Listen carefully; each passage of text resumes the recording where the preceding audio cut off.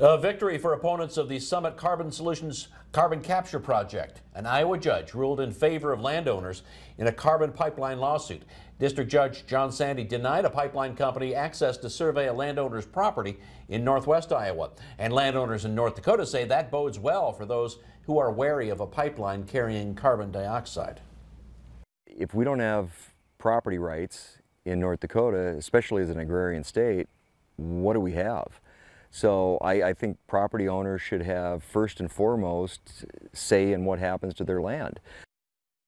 North Dakota lawmakers recently rejected a bill that would have required survey crews to get written consent from landowners. A spokesman from Summit Carbon Solutions says they'll review the Iowa decision closely and continue to build on the partnerships we have established with farmers and other landowners over the past 2 years.